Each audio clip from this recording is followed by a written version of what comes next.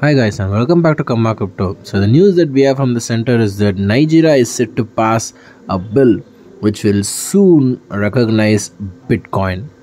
So the Nigerian government will reportedly soon pass a law that will recognize the usage of Bitcoin as well as other cryptocurrencies as a means to keep up to the date with global practices.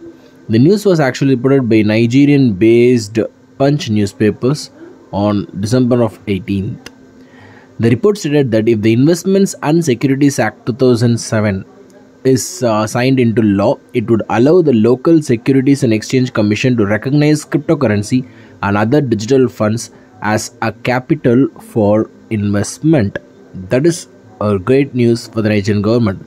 The report comes almost 24 months after Nigeria banned crypto activity in February 2021, with the Central Bank of Nigeria ordering Nigerian crypto exchanges and service providers to cease activity and mandating banks to shutter the accounts of any individuals or entities found in trading activities.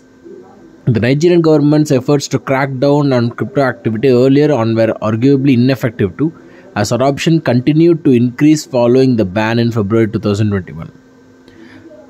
From Jan to August last year, Nigerians only trailed in the United States in Bitcoin, and they were supposedly top compared to Europe and even Asia.